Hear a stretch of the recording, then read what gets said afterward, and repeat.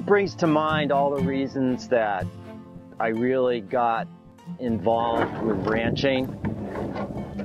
My formal training is in biomedical sciences and in the Navy as a nuclear engineer, and my submarine nearly went to the bottom of the ocean, and I developed late emergence post-traumatic stress disorder, and that totally changed my life. I had to retire for health reasons, and sort of simultaneously with that I had gotten interested in hunting, and I wound up with a ranch. And I wanted to make my mark by working hard at conservation and restore the land back to a balance, back to the state where it belongs.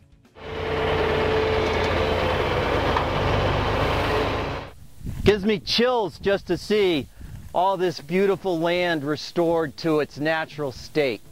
I really, really enjoy that. Now it's nothing but native grass.